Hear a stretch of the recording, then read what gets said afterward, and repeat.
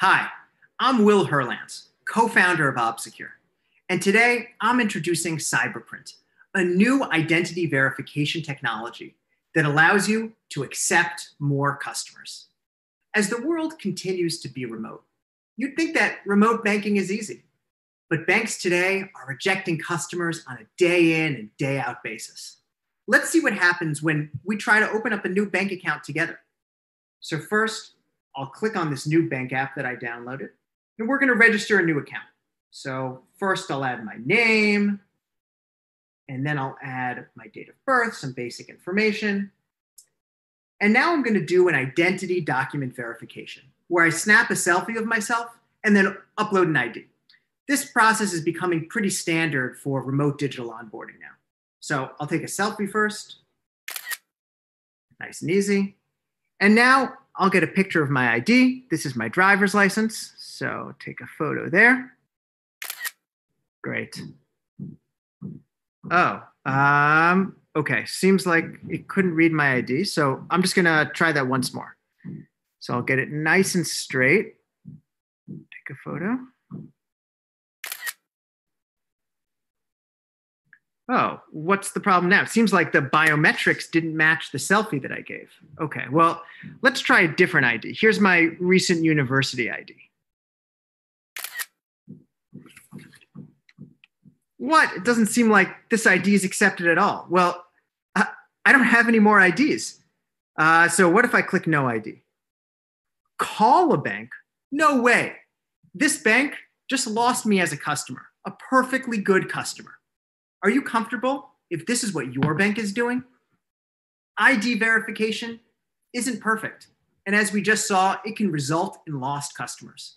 There are millions of potential users who don't have IDs. There are users who can't find their IDs or can't upload IDs. And then there are users like me who just uploaded a perfectly valid ID, but get rejected anyway. And there's fraud, where attackers can buy fake IDs to defeat even sophisticated forms of ID verification. So instead, we've developed what we call Cyberprint verification to help fintechs stop rejecting good customers. Once a customer provides some basic information and a selfie, you shouldn't be limited to comparing that selfie only against a physical ID. Instead, you can compare it against the customer's public online identity. This public online identity is made up of information and images on public sources, like the customer's company website or an old Finovate conference that the customer once attended. Nearly everyone has a public online visual persona. With Cyberprint, we use this online persona to corroborate a person's identity. This allows us to accept customers even if there are issues in the automatic ID analysis, or even if they don't have physical IDs. Now, the entire Cyberprint search is computed on the fly. And this means that we don't store any personal information. We ensure full privacy for the user and compliance for our fintech partners. We always ask for explicit user consent. We never store any images or biometrics of customers. And unlike law enforcement, we don't try to identify who you are. We're trying to verify that you are who you say you are. So now I want to take you on a behind the scenes look at how we verify a customer. So what you're seeing here is the investigation workflow for a Cyberprint search on myself. And as you can see on top, I was verified by the Cyberprint system. Below, you can see images of me that are dynamically linked from public online matches. And now remember that we don't store these images. These are just dynamically linked. And we also don't store the selfie image that I needed to upload as part of the search. So each customer's Cyberprint has a two-part analysis.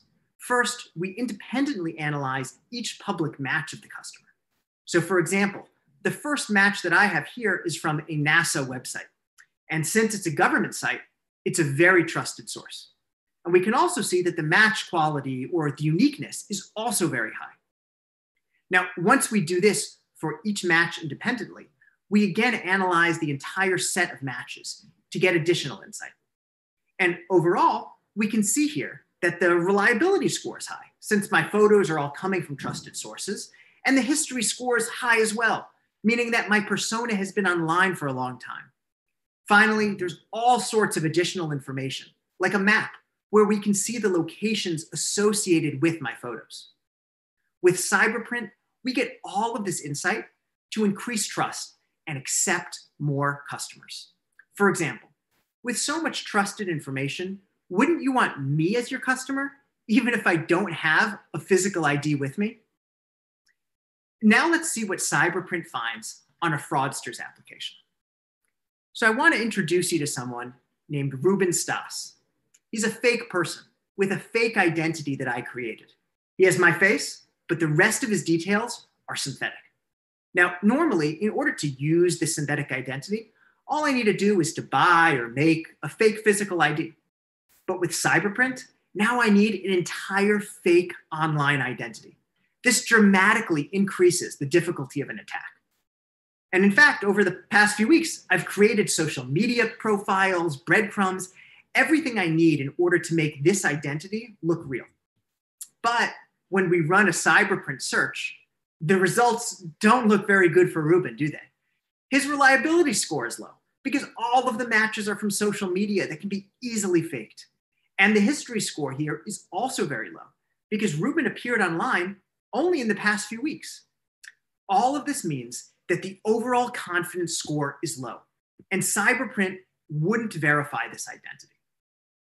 So finally, let's go back to where we started, and let me show you how Cyberprint makes it easy to register a new bank account.